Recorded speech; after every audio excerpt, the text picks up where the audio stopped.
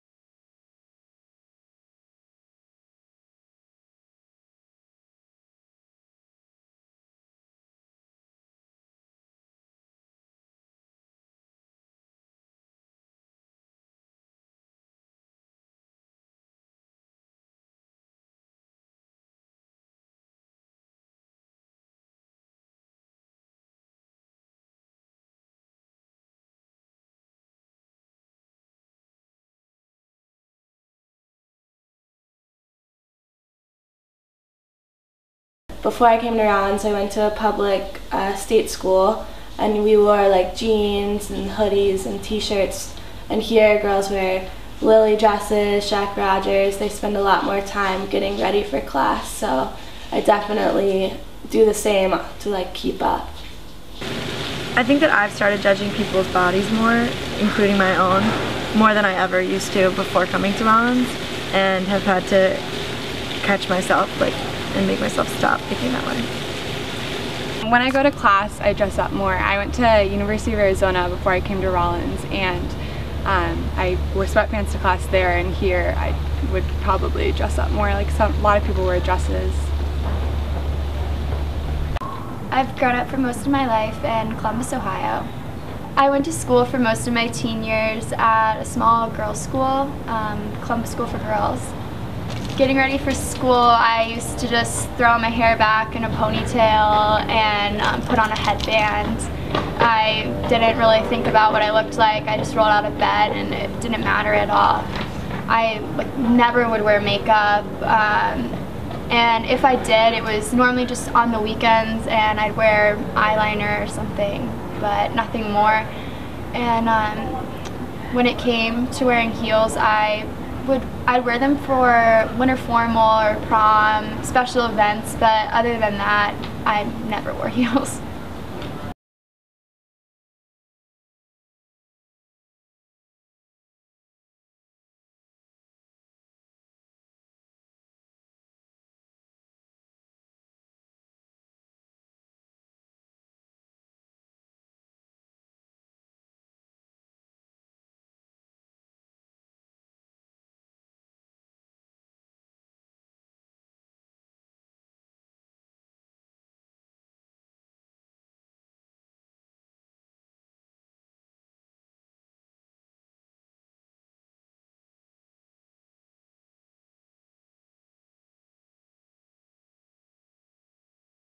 You never know.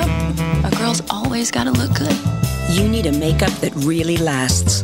Color Stay Makeup, only from Revlon. For naturally beautiful skin in any light, Olay Daily UV. I believe that the folks on Madison Avenue that are trying to market products, services, everything from toothpaste to cars, they really keep tabs on what is going on with the American woman? What is she thinking? What is she feeling? What is important to her? What are the pressures that she feels? Because women are a hugely important target for advertisers.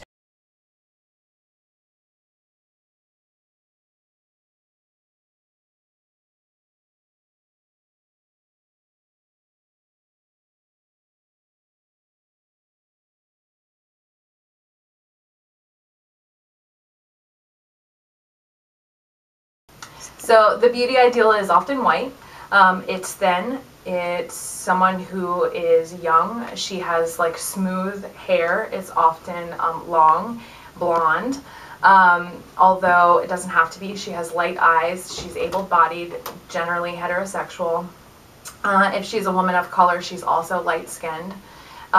She, is flawless. She won't have freckles.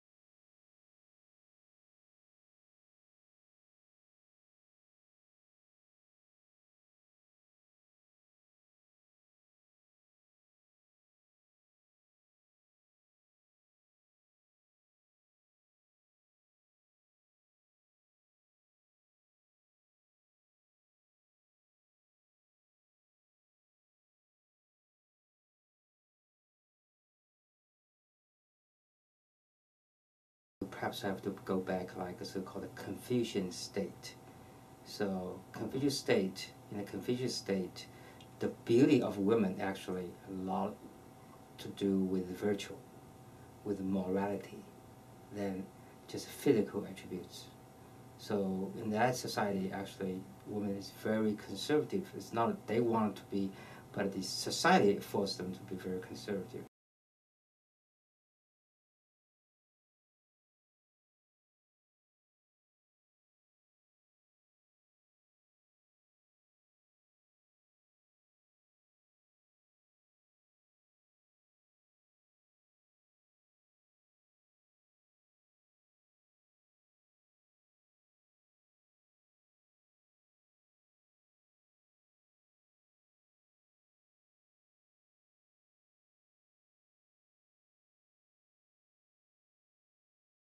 Well, I think that they increasingly strive for a Western beauty ideal, or at least they're impacted by a Western beauty ideal. And so because they are marketed by Western companies, they're marketed with similar campaigns. And so even though the beauty ideal may be ethnically, nationally, regionally more specific, it still adheres to a sort of Western ideal that's based on flawless skin and a series of characteristics like being young, pretty, whatever that may be defined, light-skinned generally.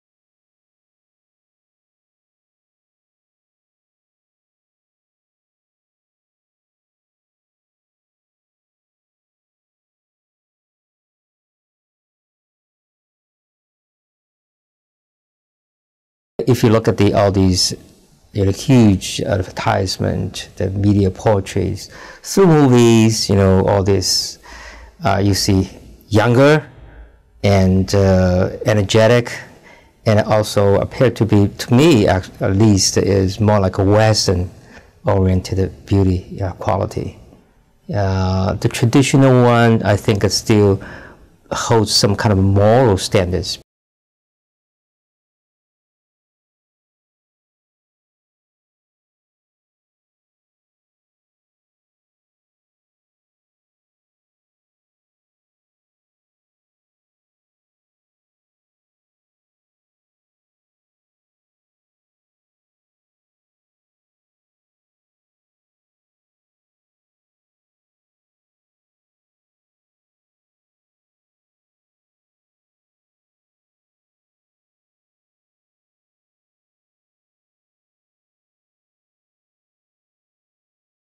Well, increasingly Western images, popular culture, particularly culture that's generated within the United States, is mass advertised, right? So we see advertising campaigns that are global in nature, which is beginning to shape the perceptions of women worldwide, so that we see an increase, for example, in places like Ghana, of lightening creams for skin.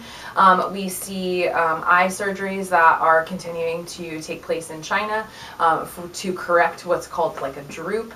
And so we see that Western advertising in a global age where people are able to get it online, where increasingly they're able to see Western advertising in shows, is changing the way that women worldwide think about themselves and their bodies.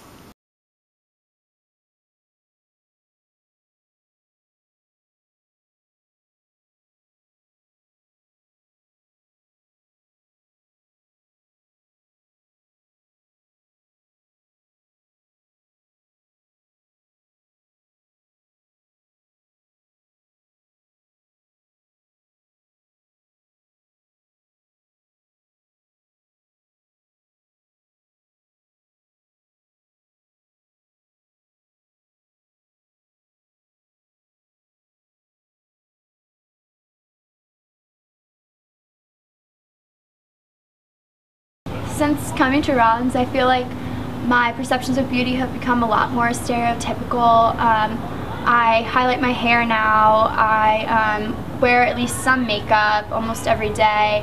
I kind of feel like sloppy if I'm just in my gym clothes all day. I prefer to wear regular clothes to class.